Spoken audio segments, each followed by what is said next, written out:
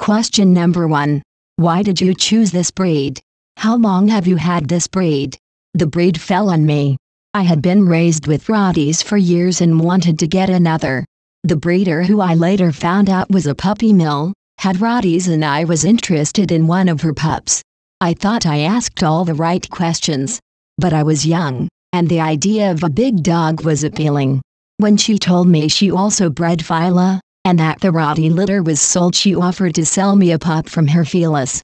I had puppy fever and my old rottie girl was in her teens and I feared losing her before I got another, so I jumped on it. It was not pretty, it was not well thought out, and quite frankly there were a lot of lies on her part about the breed. So much of my first couple years was a lot of struggling. I have had Fila almost 20 years now, and for as hard of a start as it was, I wouldn't give them up for the world. Question number 2. For people not familiar with this breed, can you tell us a little bit about them? The good and the bad? There really is a huge variation in the breed due to the amount of backyard breeding. A lot of breeders are watering them down to a shell of what they once were. So much so that they should be classified as an entirely different breed. I am to have as true a Fila to the standard as I can find. Speaking of them, they are assholes. They are the true definition of two-faced. Most will be as sweet and gentle, laid back and soft as the sweetest golden, with you. But when dealing with someone they don't know, you would think every story about the hounds of Hades must have been written about them. With their family, their only goal in life is you.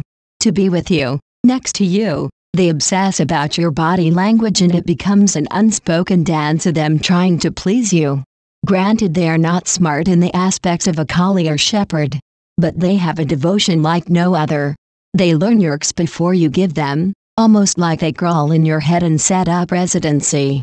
Their goal in life is to protect you. However, you have to be willing to be the lead in this dance and give them something to do. If not, they take matters into their own hands and can become pushy, mouthy, and even aggressive. They want a strong leader like any big breed does. They need to be seen as partners in your everyday life. If they do not respect you, they will make their own choices. The worst traits in Fila is what makes them what is most unique. Their indescribable hate of anyone they do not like. We are talking like high school teenage girl hate. They are certain in those moments as much as they love you, you're an idiot. And their only job is to protect you as any obsessed stalker would. With as much force as needed. They will respond to a threat. They will not take no for an answer. And do not trust that your word no means jack squat in those moments. The issue becomes when you forget that your cute cuddly buddy who adores everything you do, and is perfect, wants to kill everyone that gets close, and people let their guard down and people get hurt. There is a responsibility that comes with a breed many forget. Question number 3. What are some of the activities do you do with your chosen breed? I am a bit out of sorts with the breed. I firmly believe although they have human aggression, they were bred to be a farm dog and should be eager to please. That means they should be able to do multiple things and do them well. They desire to make you happy as long as it doesn't involve being touched or people getting in their bubble. This doesn't mean smart. They are not collies and shepherds. They are not going to be snappy, show-offs, and flashy in an obedience ring. With my Fila I have done weight pull very well, as it is a passion of mine, and have multiple international champions, droving, as we work for a large cattle rancher in the spring and fall and help move livestock to and from pastures, barn hunt. This was fun till they learned they did not get to kill the rat. Obedience, again not flashy or fast but got a title, rally, at their own pace. Protection sports, bite the bad guy is always a favorite game. Trick titles, you just have to make them think it was their idea to do this stupid thing. Dry land racing, 3 to 5 filas pulling a dry land cart, which is similar to a sled pulled in the snow with wheels. But no snow because they are from Brazil and snow is stupid. I tried Bicajor, and learned one Fila is too much for one bike. No stop, only go. I want to try dock diving, lure coursing and scent work, but 2020 has slowed down our plans a little as we always are looking for new things to do. but sometimes it's simply sitting on the couch, going hiking, or just enjoying being there.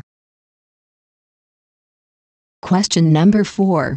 If you are a breeder, who is your ideal customer and why?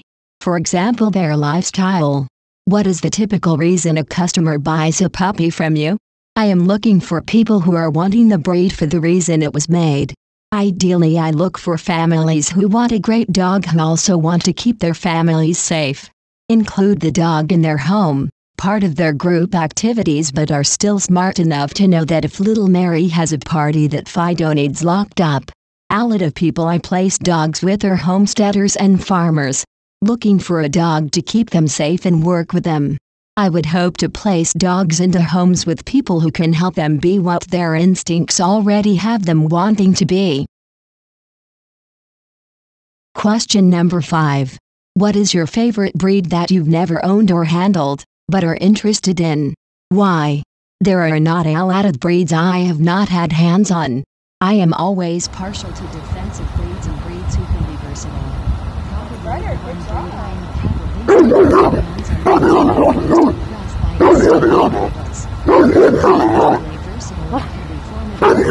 If trained correctly, they are very intelligent and bond with their handlers. Because why not? Question number 6.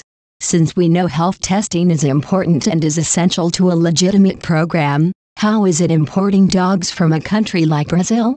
Is health testing common in Brazil? Is breeding to a standard important to the Brazilian breeders? What are some of your experiences, the good, bad? As far as health testing, filas are about as ass backwards as any breed I have ever met.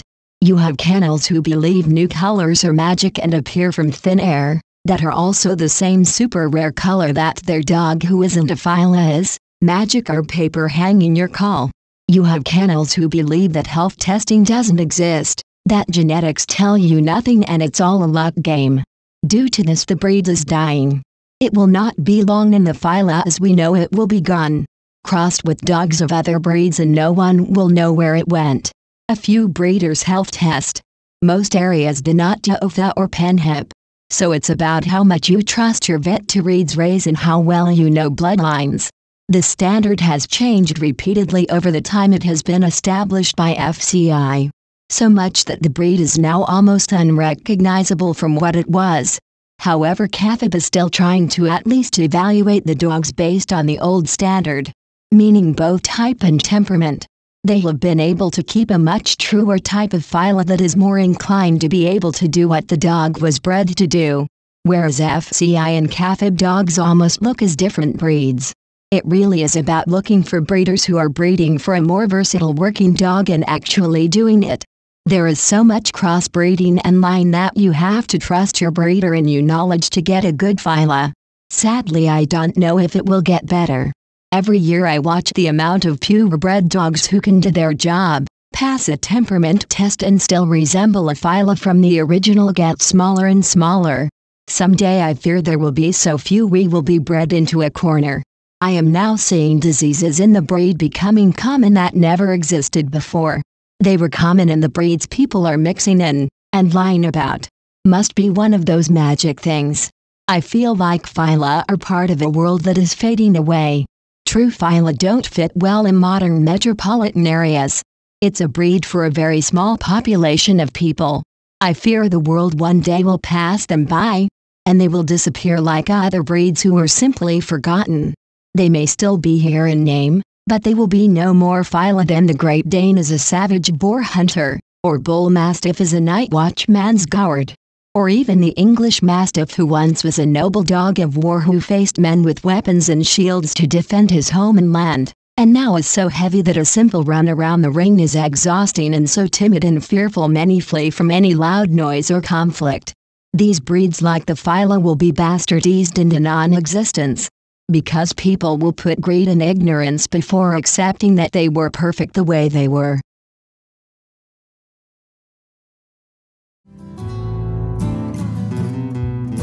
I learned of Fortune and our gods, of mighty Thor and mortal wars, and of the life which heroes lead before they reach Valhalla. Nature's laws I learned to see were mirrored in mythology. Family folk, the will to be, now stirred my racial soul. Live on my race, live on. Now thinking of my younger days.